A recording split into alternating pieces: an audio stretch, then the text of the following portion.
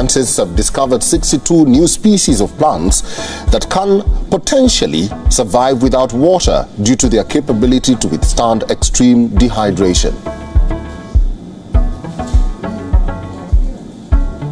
On Facebook, the issue of sexual abuse scandals in Catholic churches continues to make headlines. The latest probe by the Spanish Catholic Church into such cases has unearthed even more grim details, reported by Reuters.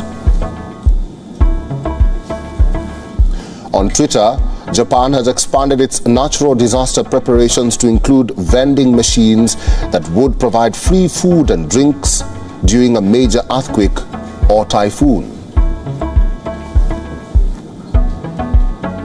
On WION's website, a collision between two passenger trains and a goods train in the eastern Indian state of Odisha's Balasore has resulted in the tragic deaths of at least 288 individuals, with approximately 900 others sustaining injuries.